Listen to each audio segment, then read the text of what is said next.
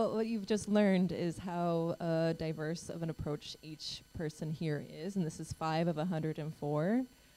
So this exhibition has so many different ways of working, not only in medium, but in concept, and maybe even where you feel like you are at your career. Maybe you took a break, maybe some emerging artists, even students are in this exhibition. Some people that have been producing for 30 plus years are also.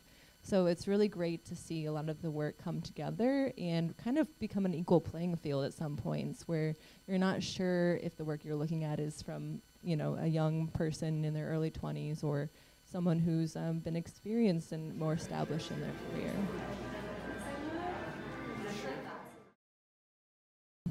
This is what I look at in curation. I think of curation as being actually an art form of its own. You're space building. You're guiding the viewer into seeing something. So a lot of the times I was making sure, like you said, that two works were not fighting with each other. Or screaming was a term I kept saying that week of install. Is one screaming over the other, or are they singing? Is something being brought out of your work or someone else's work that wouldn't have been seen if it was next to a different piece? Which also, without speaking too much about the pandemic, is amazing. Let's just talk about the fact that artists continued over the last couple of years through all the ups and downs, many exhibitions closing, being postponed. I think we're finally to the point where hopefully things will not be closing and postponing anymore. But the fact that these works have made it through that time, none of these are works that came before, and I'm just showing them now, I think is beautiful. And I think that my overwhelming feeling helping with this was I didn't want any piece to feel like it was sidelined or lost or minimalized, or, you know, you want them all to feel like they are going to catch the viewer's eye as they move around through this space. Meghan, and I've had your work now in this space 2 times now. I've been blessed to have that, and congratulations on the sale of your work too, by the way. It was interesting because people pull to it different ways. I'm now familiar with your themes, which are memory, and there were times where it was so easy to put it next to a piece that kind of looked like landscape because it has that magnificent green and that the outline of the tree. But I knew every time it went there, it would pull your concept to landscape. So I was pretty stubborn on that. One of my favorite areas, which I did not expect, that I found, and it's really easy to see as a viewer right now, is these 3 right here, or these 4 even, and Todd Schuster's piece. This wall, there's a few works in there that I struggled to find a spot for, and all of a sudden they found a spot, and they're all very different. We have figures, we have mosaic, we have a very abstract work that so like sensitively handled.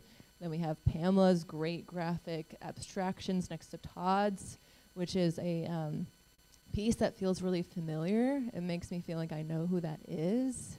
It's very carefully handled.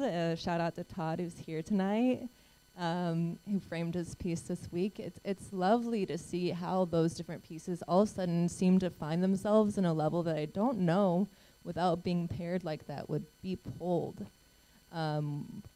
Just briefly, I'm an artist as well, and one thing that I've found in exhibiting my work is that I do find relationships in my work when it's next to a piece that's not mine, that I wouldn't have found. My work gets pulled maybe to a way of viewing that I maybe didn't add into what I was thinking about. You know, maybe I wasn't thinking that my work is about feminism, but I'm next to an artist that's making work that's feministic, but I'm making work about my own life, and I identify as a woman, so therefore it kind of lends itself to that direction.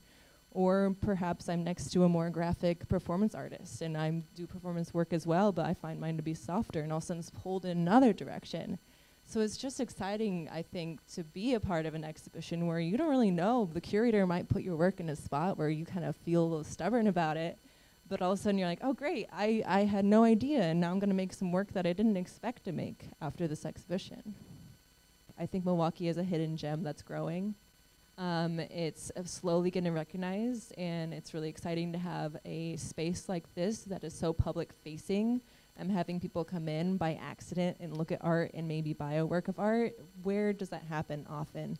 Not often. Most spaces are just closed to the public for collectors to come in, or they are strictly museums, which don't really do artistic sales in that way. So it's been really exciting to be here and be a part of Milwaukee being recognized in the community and the public seeing the great work that is growing and changing here, and that Milwaukee is a thriving arts community in itself, in its own right.